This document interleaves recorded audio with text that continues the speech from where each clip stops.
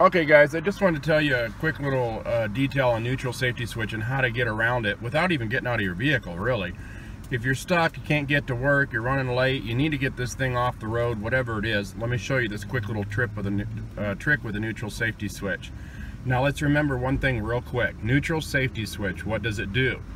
It does not allow you to start the vehicle in neutral or to start the vehicle in reverse or drive or anything like that. So when it goes out, you simply can't even start the car. Nothing. Well, here's what you do. Turn the key to the on position. Put your foot on the brake.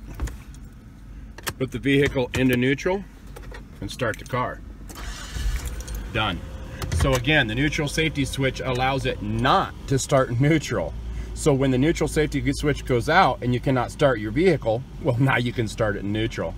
I hope this video helps you out. Please get it fixed afterwards. Don't leave it like this because that means a child can start your car by accident. Please subscribe, click on like, and what was the other thing? Oh yeah, click on my name underneath the video for all my other how-to videos. And as always guys, enjoy.